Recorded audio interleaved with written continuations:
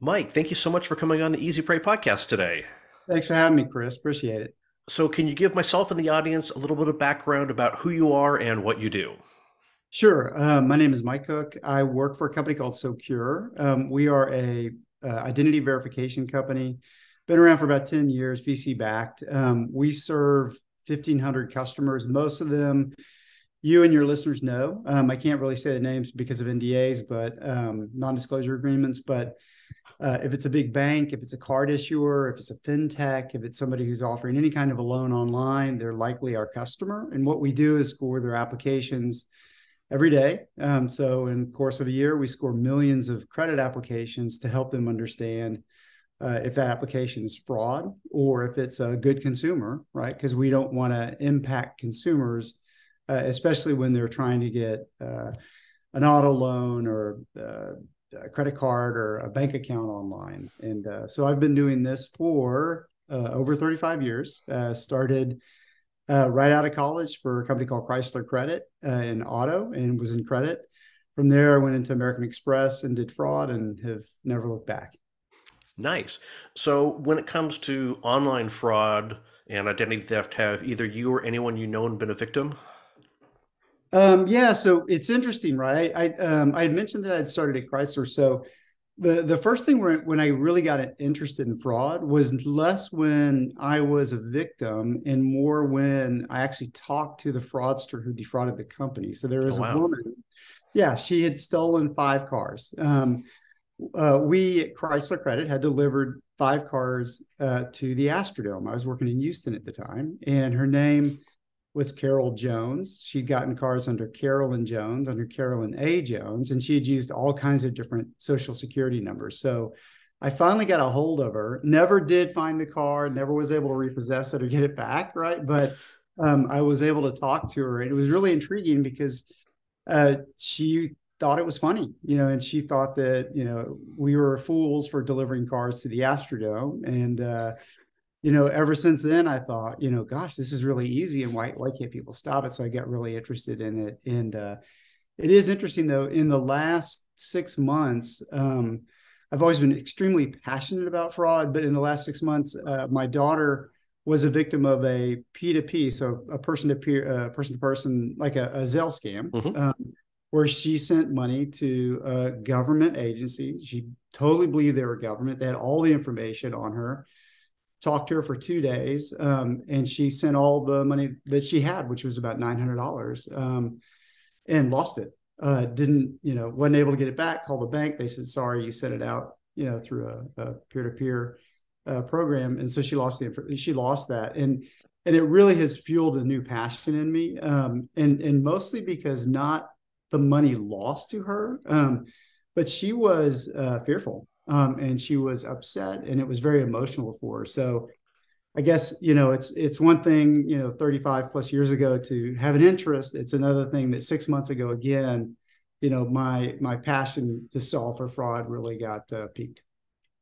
Yeah, it things change when when you go from theoretical and conceptual and a Fortune 500 company is the victim and it's 1.01% of the company's, earnings or something like that. It's a rounding error. Let's just figure out how to deal with it, as opposed to it's a family member and it has real world impact, and not just the financial impact, but the trust aspects and the fear that it invokes in people. Yeah, yeah, especially when it's your daughter. And yeah, I think the first thing I blurted out to her was, what I do for a living. Why would you have done this? Right. So So, if you don't mind talking, so what got her over the hill of not trusting them to trusting them?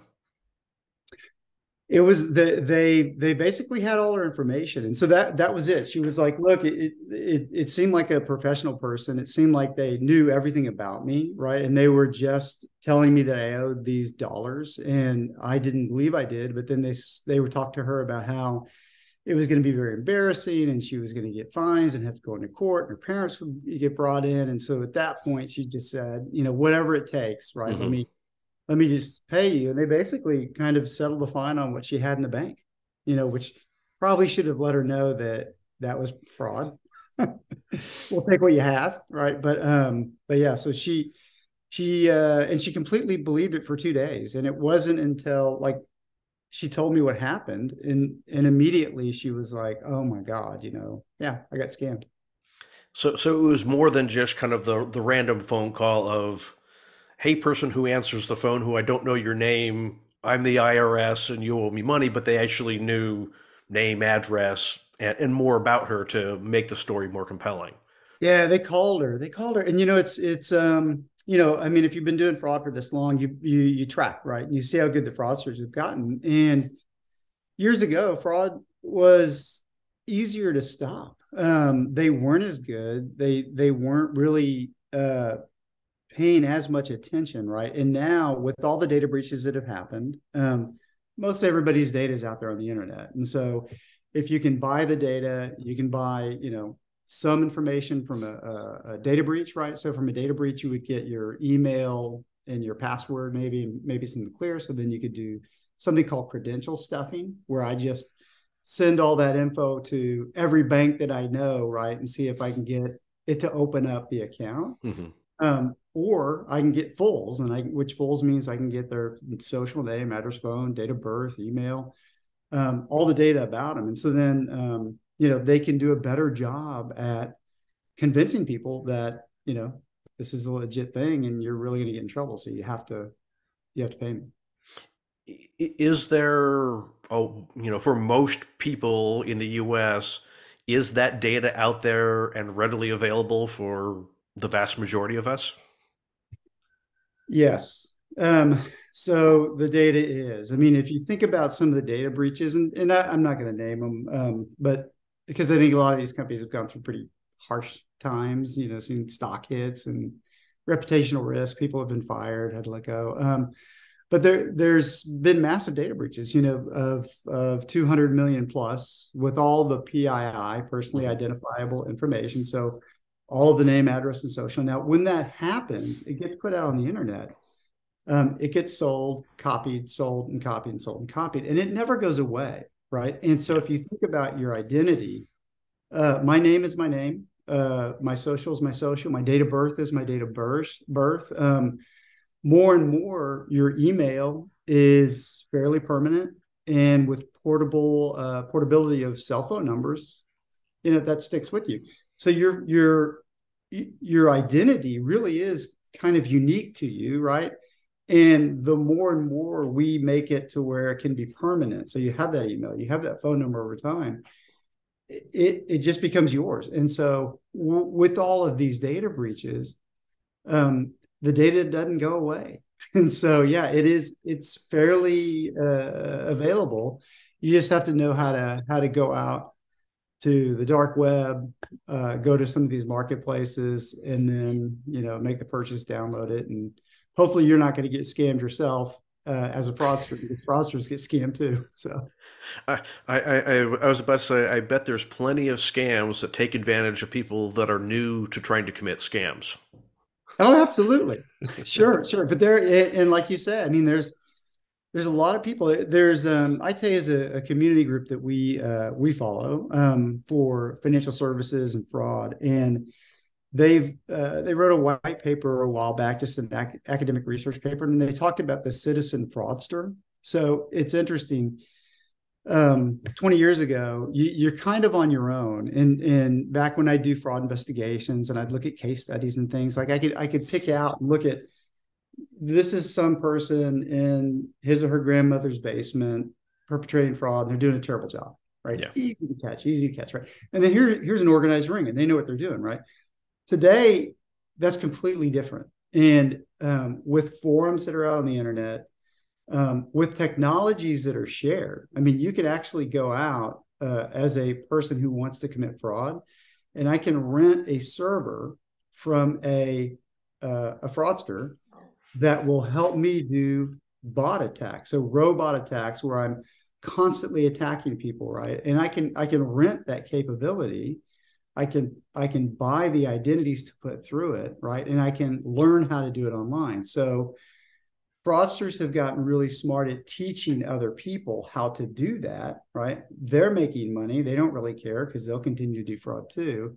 So there really isn't easy fraud to catch anymore. It's all very difficult. And it's made it hard not just for lenders and banks, right? But for consumers like you or me or your listeners. So, you know, I think there's kind of two separate conversations. There's the lenders that are being taken advantage of, and then the consumers. And so let's talk primarily about the consumer side of it, because not that I say no one cares about the corporations, but you know we're talking to consumers listening here, and they're less concerned about what happens to Chevrolet and more concerned about what happens to their mom. Yep. So how does this impact individuals?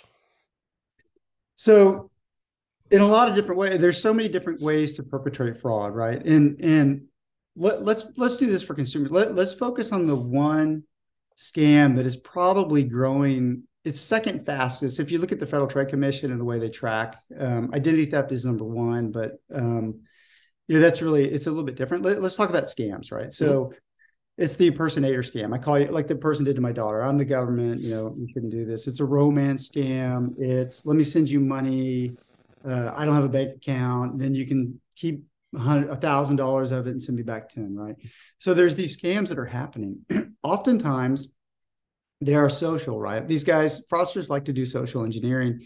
It's a lot easier. People think about fraudsters. They think, oh, they're going to hack and they're going to do all this stuff. And right, generally they just talk you into stuff. Yeah. So, the simplest thing is they're going to talk to you about something, right?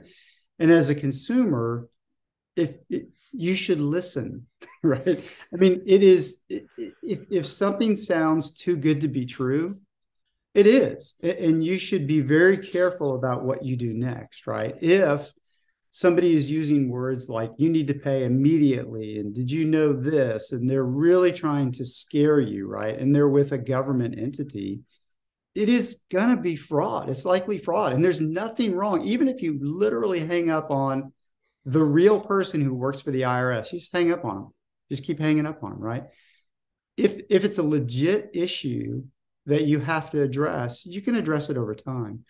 Fraudsters are going to try and push and push and push and get you to respond like right there, right when you're on the phone. So if you're a consumer and you answer the phone, be very careful if it's not somebody that you know, if Yeah. it's not somebody calling you back. The other thing is, if you're a consumer, is clicking on things, right? And I think consumers might think, well, it's just in my email. If it just comes in my email, I don't want to click on it. No. If you get a text, right, and that text says, "Oh, click here to win," or "Gosh, we have this great story. You should click here," or "Here's I'm Bank of America. You should click here so that we have a fraud report on you," right? So there's these things where fraudsters try and create a sense of immediacy in the consumer's mind. I mean, this is what I've been doing for, my lifetime. I've almost clicked on things, right? Because I've been like, oh, okay. And I'll start to click on it and I realize that that's a scam. And it can come to you through a social network. It can come through your text. It can come through your phone, on a phone call, right? There's so many different ways. I even got a piece of mail, and this is 3 days ago, and it was a good one because it looked legit. I called the number. It made me go through a frustrating process. Dial one for this, six for this, seven for that, and then finally it gave me this new thing that said, "Give me your social, and we'll get you to an agent." And I realized, I bet this is fraud, right? So I put in a fake social, and the recording said, "Thank you very much. We'll get back in contact with you," and hung up. So thankfully, I put in the wrong social, but again, it is. I've been doing this my whole lifetime, and this is 2 3 days ago. I almost got defrauded, and so for consumers, it's very hard. I think you just have to be very hesitant to click on anything, very hesitant to say anything. Don't feel bad to hang up the phone. Don't feel bad to give out any information. Do not give it out. I assume someone in our neighborhood a couple weeks ago went and put a little piece of paper and tape on everybody's door, and it was a QR code. and it just said, "Please help me reach my goal." And Uh-huh. I'm like, I'm not scanning that darn thing. I am not curious as to what it is, but I can't imagine like maybe it was a legitimate fundraiser for something. I don't know, but like I could see just like the desire of people like I just want to know what it is. I'm going to scan it just to see what it is. Oh yeah, absolutely. And that's it may have been legit, right? But to your point, I'm not gonna, you're not gonna touch it, right? Because even if it's legit, then gosh, I'm sorry, I didn't help you get to your goal. But if it's not legit, it really could be bad because they could insert malware on your phone. Then they have all your passwords. First thing they're going to do is go look in your notes section on your Yeah, phone. A lot of people put their passwords in, right?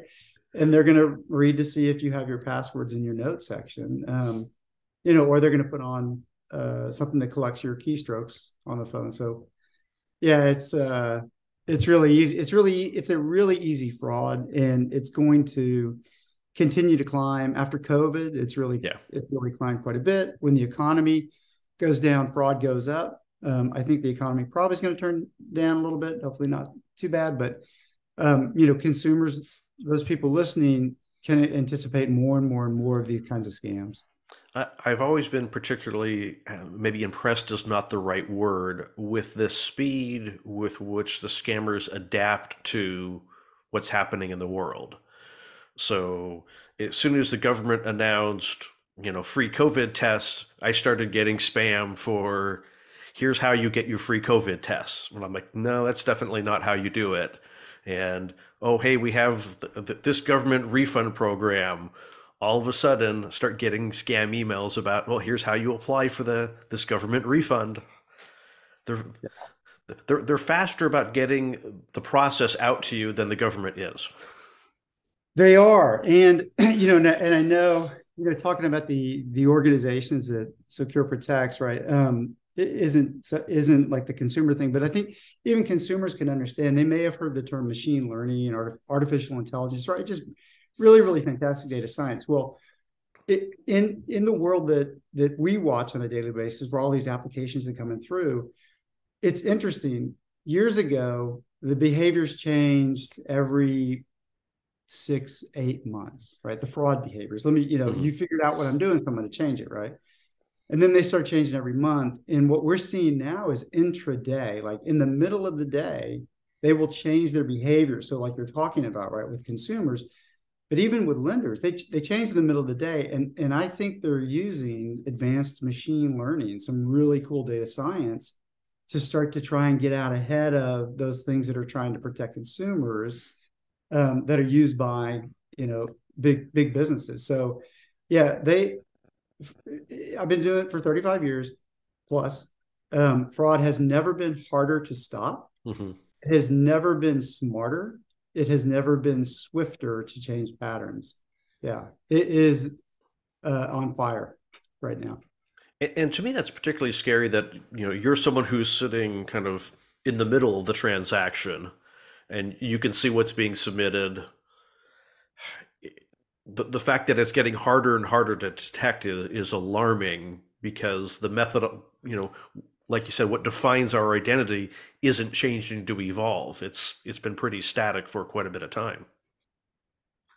Yeah, identity has been static for quite a while. The biggest change was moving online. So the biggest change was COVID, right? So we saw, gosh, I bet you without COVID, we as an industry, right, as everybody that's working with consumers, would have slowly progressed to the internet, slowly progressed to more virtual relationships over the course of eight more years. I think we're probably Mm-hmm. taking it.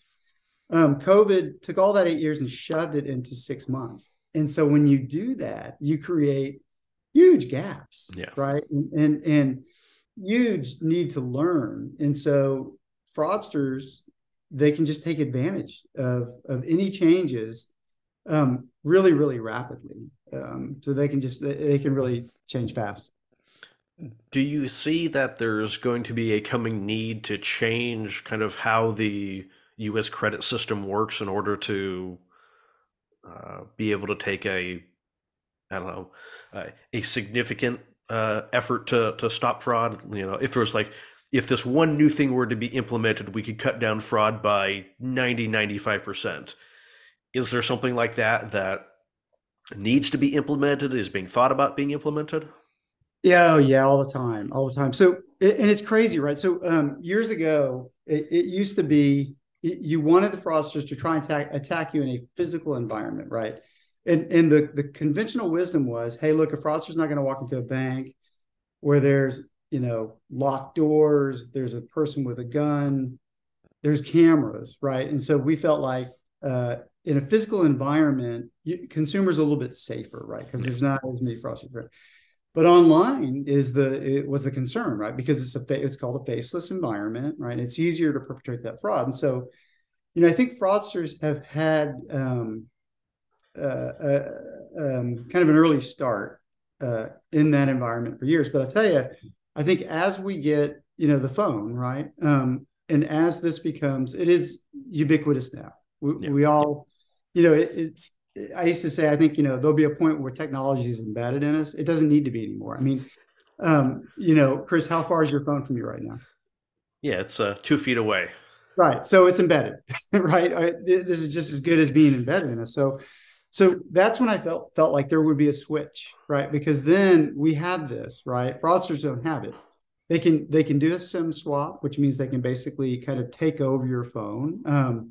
So there's ways that they can kind of take advantage of this. Mm-hmm. But I think the better we get with device, right? Knowing that this device is in this location, that this device has an IP address that is in this area, right? That this device has an operating system that looks like this, right? Down to what time is it on my device, Mm-hmm. right? Um, that I've got maybe something, even an app here where I know that this is the device. So I think as the population ages, the younger people come in, they're more comfortable with their device. They're more comfortable with apps. They're more comfortable taking a picture, right, and a picture of their driver's license and sending it in, right, which can be defeated, right? Yep. But I think that as we get smarter, younger people are smarter about technology. I think it will. We're gonna catch up. With fraudsters, I've always pictured it as a maybe some predator chasing a gazelle, right? And you're chasing this gazelle as the fraudster, right? And you're nipping, right? And you're lucky to be nipping on their heels, right? That's good, right?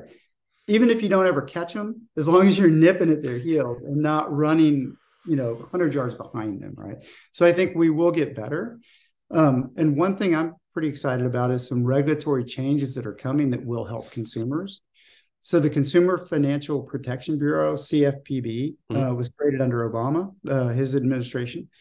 So they've come out and they're going to push the banks to accept the loss for P2P frauds. So when I Zelle you, right, in $100, $3,000 because I want to buy that pedigree dog off of Craigslist, right, and then I never get the dog because I've been scammed, the bank is going to be responsible for that, right?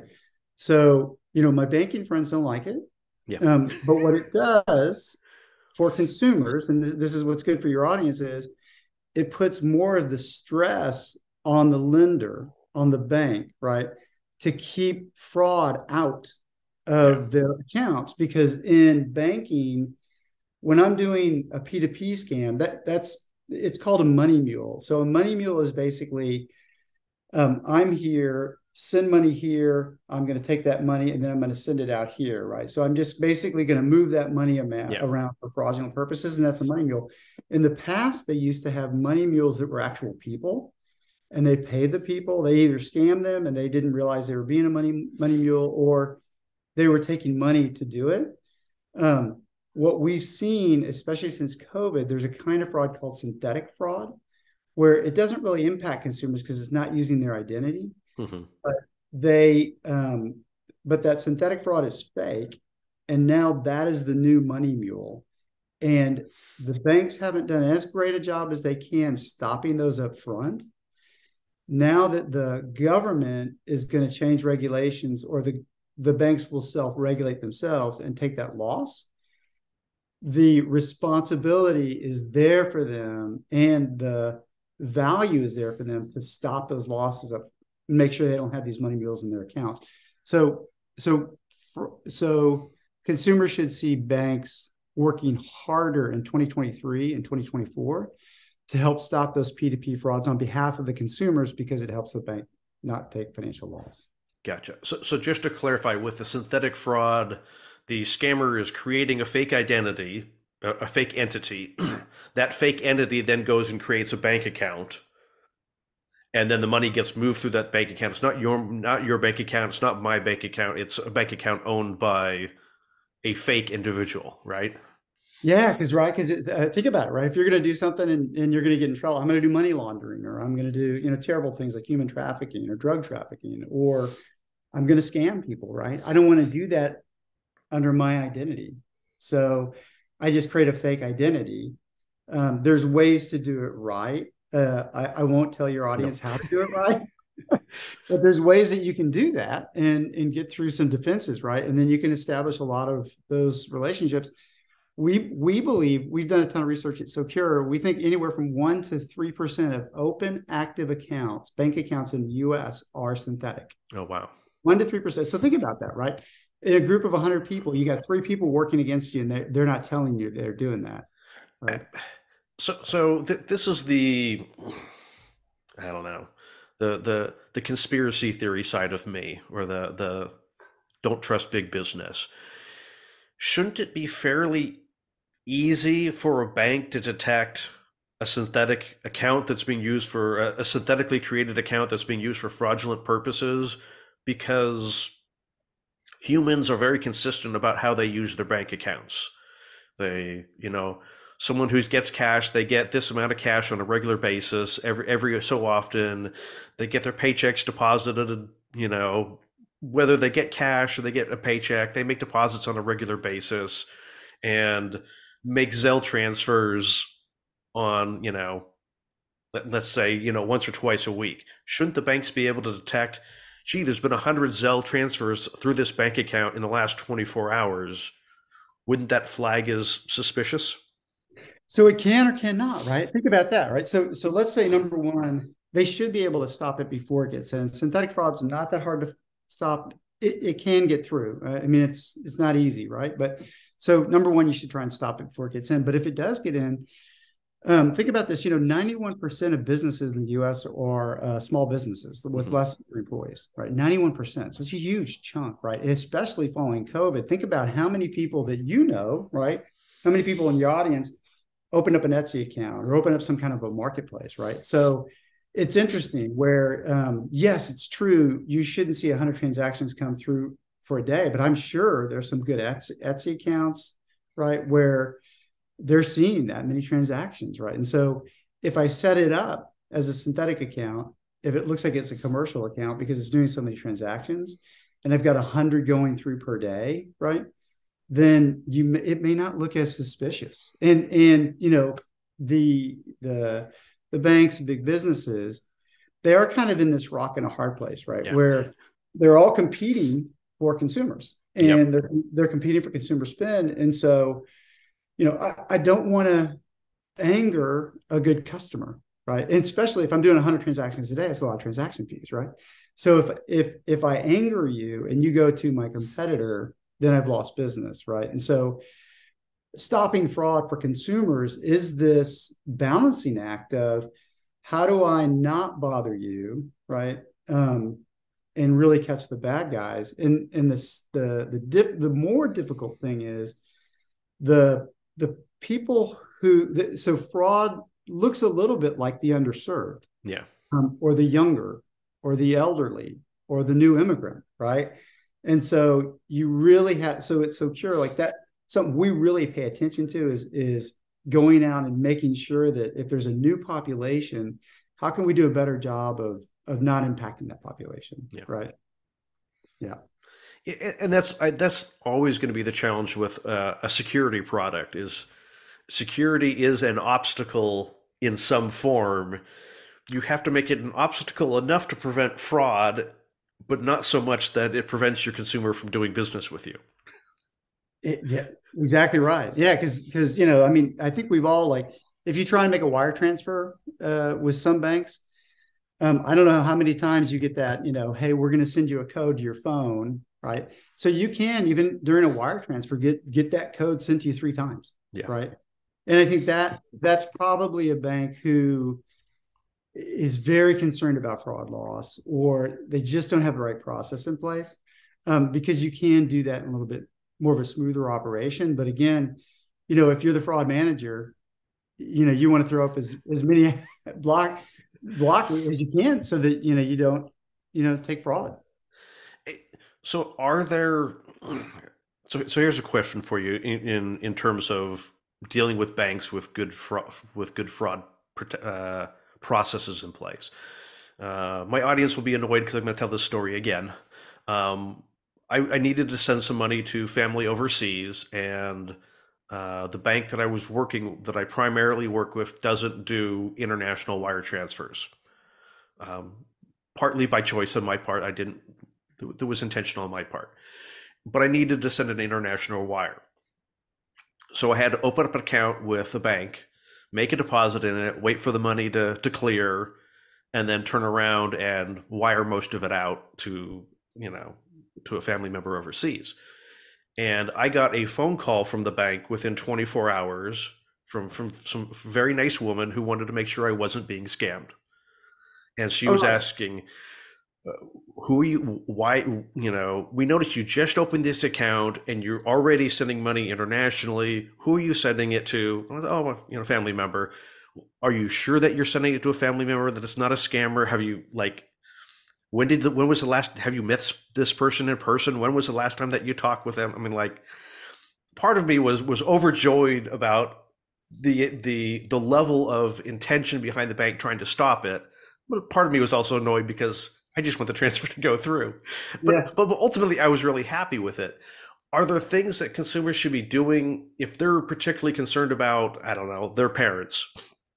Hey, mom and dad, let's move you over to this bank, which has tighter, you know, fraud restrictions in place than maybe some other bank. Are there things that consumers should be asking their banks, like, hey, are there additional levels of security you can turn on to help prevent my aging mom or my aging grandma from becoming a victim, where we're going to make it so she has to jump through an extra step or two and hopefully talk to a human being, which will talk her out of uh, sending money to that Nigerian prince. Yes. And by the way, Chris, you look like a fraudster. If you open up an account and then the Oh, first thing you do is absolutely. send money internationally right after you wait for it to clear. Oh yeah. I mean, she wasn't only making sure you were not getting harmed, she was making sure the bank wasn't getting harmed. So yeah, I mean, yeah, entirely, that was a total fraudster move. So it was good she did that. And I think we're going to see a lot more of that in 2023, a lot more of, are you sure you want to send this? Yeah. Let us call you, let us talk to you beforehand. So there are a couple of things for parents and for your older parents who may get scammed, and then also for your kids. We'll talk about both here. So for your parents, yeah, you don't want them to have the capability of sending out a P2P, a peer-to-peer payment, right? So a Venmo or a Zelle, right? Those are great products. I use them all the time, you know, especially if you have kids in college, right? They're wonderful. But yes, for your parents, I think what I would say is I don't want them to have wire transfer, and I don't want them to have a Zelle account, right? And I think, or Venmo, right? And both of those companies, great companies. But you definitely want to get out ahead of them having the ability of sending money out, Mm-hmm. right? So I think for your parents, you definitely want to do that. If the bank says, well, we can't shut that off for them, or they could go in and turn it on. Now, if you know, if they're parents, they may not be able to turn it on because they don't know technology that well. But yeah, I would try and make sure wire transfers and P2P fraud is something they can't do on their own. Mm-hmm. So that's for parents. You know, all of us with kids. I have 5 kids, and I've not done this, so I'm not taking my own advice. But so the interesting thing in 2011, the SSA, this Social Security Administration, who administers SSNs, right? Our Social Security numbers, they started randomizing those numbers. Before 2011, there was some intelligence to it. So I could tell you, you were born in the state of Texas, and I could Yeah. tell you how old you were from the range, right? And there was a research paper that was written where we could recognize and almost identify what a social was because it wasn't randomized, right? We could Hmm. almost guess it, right, within a certain kind of number. Actually, helped on that research paper. And after that research paper was written and came out, the SSA changed it to random numbers.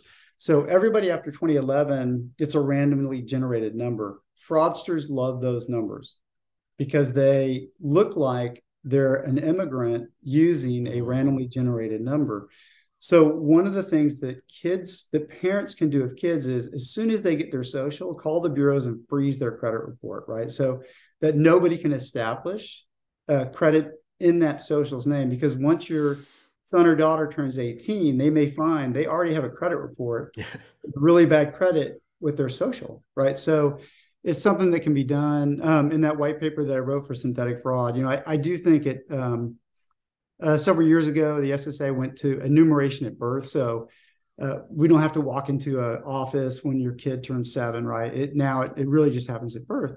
And I would love to see the government just place a security freeze on any of those new ones, right? And then let Yeah. the parents kind of take that off. So that's two things they can do with parents is oh my God, I mean, is really be careful of the mail. I mean, the mail is worrisome too, right? And I know that oftentimes elderly want to be on the phone, want to be Yeah. talking. So yeah, they're easy to be scammed.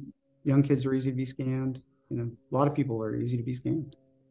Do you think there would be a greater uptick in credit freeze if that was, like you're saying, if that was the default when a social security number was created? I know with retirement contributions, if companies by default, we're going to put you in, we're going to have you participate in the retirement plan unless you say no, versus we're not going to put you in unless you say yes, that almost everybody just goes, oh, well, okay, I guess I'll just save my money. Would there be that same effect, do you think, with social security numbers? And that should be what the process is? I don't know, because I think there's always consumer privacy concerns, right? And what bothers me may not bother somebody else, and what doesn't bother me may bother somebody else. So even for me to say, hey, the government should be able to put a security freeze on it to protect that social, right? Right at enumeration at birth. I think that would be I think it'd be wonderful for two things. One, for the kid, right? When he or she turns 18 and their credit age, they literally could walk into a bad credit report, right? And Yeah. they've done nothing, right? So that's one. Secondly, it would take away one of the tools of the fraudsters, right? They're called CPNs, consumer protection numbers, or some privacy Mhm. number. Is kind of a made up term that they use in credit repair.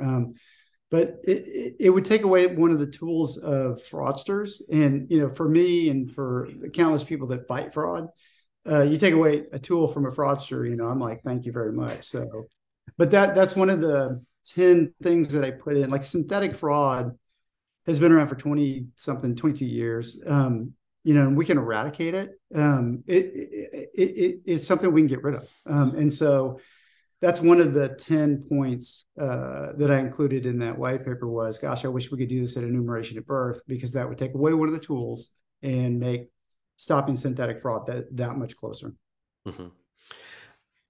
So, are some of these? I know you had talked about legislation to make things a little more difficult as far as the Zelle transactions, and obviously, if the bank has a risk, then they're going to put a mitigation process in place for that risk, and it's probably the right thing to make. Yeah, as soon as someone's on the line for the money, they're going to do something to protect the money. Is there other legislation that you think needs to happen around identity to make it more secure and less prone to uh, theft or fraud? Um, There's a couple other things that I think can be done. So there's so when you talk about credit repair, right? There are products in the market, especially now with fintech, so financial technologies, where I open up an app, I try and make it to where you can build your credit, right?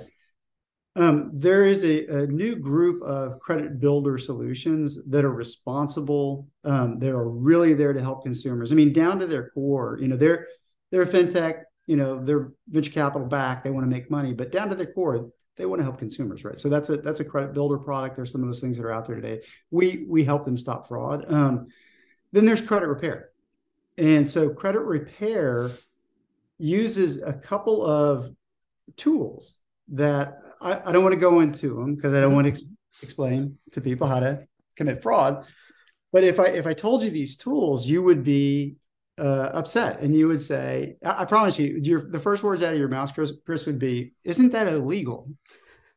And I would say, "No, it's not, unfortunately." So there's a couple things that can be done on the internet, that these credit repair organizations, the ones that are illegitimate, right, the ones that aren't good guys, they have taken advantage of. And so I would like to see the government sees it's going on. They're kind of locked up because it's not illegal. So can they really stop them? So I'd like to see some of the things being done in credit repair to go away. That's going to take some regulatory changes. That's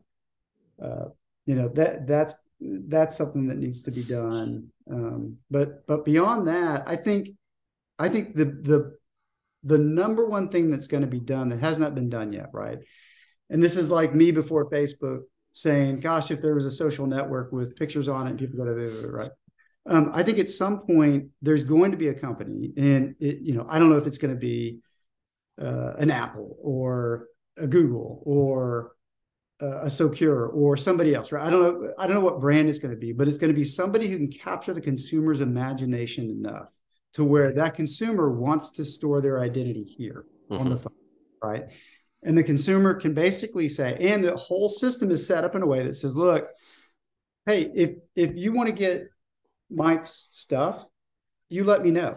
Right? Today, I don't need that. Your data is everywhere. It's out on the internet, but it's also in public record information. It's in the credit bureaus. It's in marketing databases, right? It should be right here. And if you want it, you should come to me.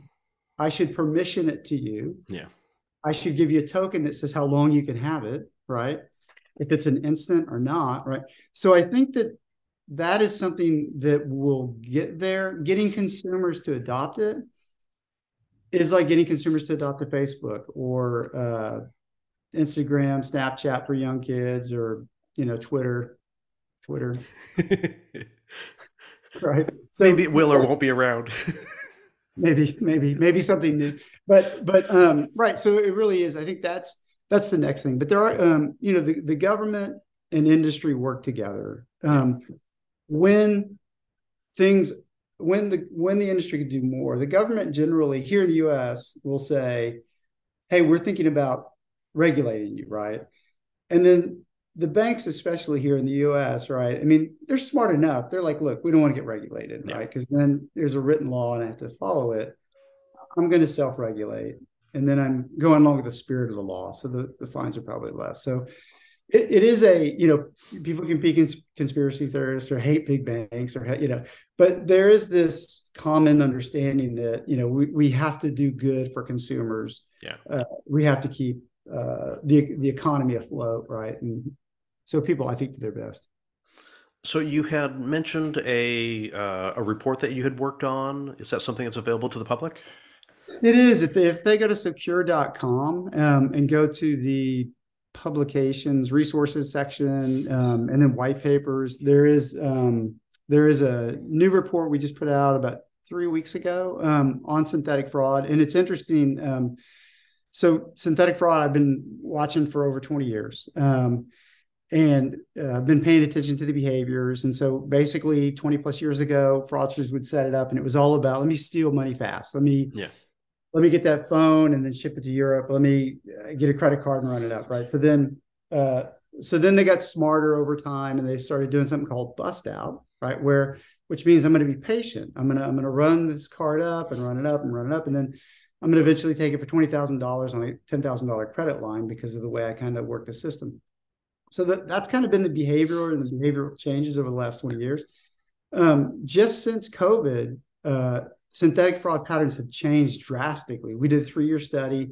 We were curious on, hey, it seems like synthetic fraud is changing. What's going on? So we looked at it. We looked across all these different industries, and what we found is that fraudsters are using synthetic identities in deposit accounts where they can't really make a lot of money, but they can use it to fuel fraudulent money movement. So again, the term the money mule, right? And so they've created these money mules. So for consumers that may be interested in it, synthetic fraud it's an interesting fraud, right? Because it's fake. It's an entirely fake identity, and it's neat to understand it. But the biggest thing I think for consumers is, please don't click on things. Recognize that these guys have gotten so much smarter, in that if you don't click on something, your world's not going to stop. If you don't return a phone call, your world's not going to stop. If you hang up on a government person who's yelling at you about going to fine you and they need,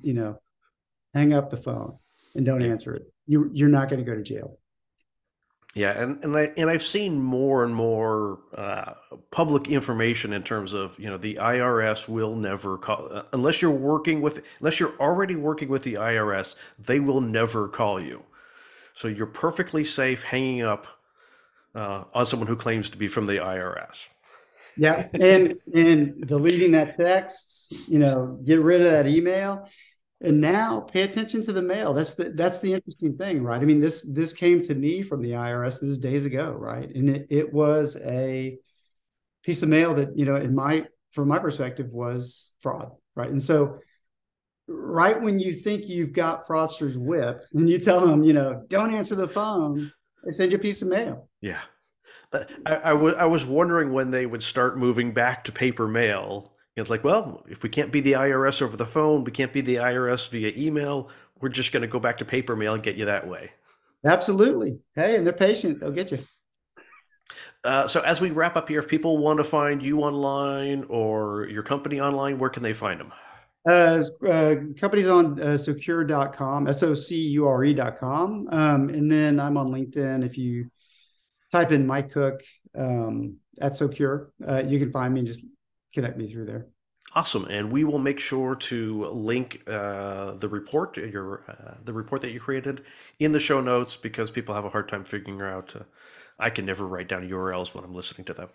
Yeah.